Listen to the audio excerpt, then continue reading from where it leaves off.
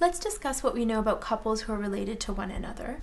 So we know that marrying within the family is a common practice in many parts of the world and can bring with it social benefits. So in terms of genetics, if a couple is related to one another, we know that they may share similar grandparents or similar ancestor depending on how they're related. And because of this, they share similar genes.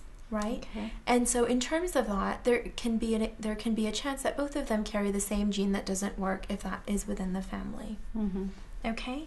And so when we talk about the general population, each couple has about a 2 to 3% chance for having a child with some sort of health concern that's identified by the age of 5. Okay, so for couples who are first cousins, that's approximately double to 5 to 6%. So for the majority of couples who are first cousins, about 95% of them, they're able to go on and have healthy children. And it's only a small minority that do have children that can have a health concern. Okay, that makes sense.